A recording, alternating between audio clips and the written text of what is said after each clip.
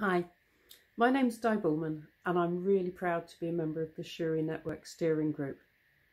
I wanted to tell you a little bit about our membership.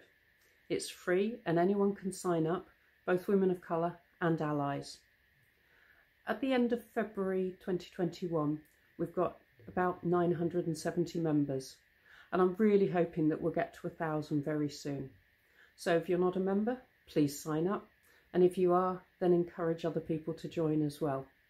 You don't have to be a woman of colour, you can be an ally, and you don't have to work in this particular area, just be interested and want to support our aims. We've got people from a wide range of backgrounds. We've got a lot of people from medical background, from nursing, some allied health professionals and pharmacists. We've also got people who work in digital data and technology and programme and project management. We've got a few CIOs, Chief Information Officers, and Chief Clinical Information Officers, and hopefully we'll be able to grow that number as well.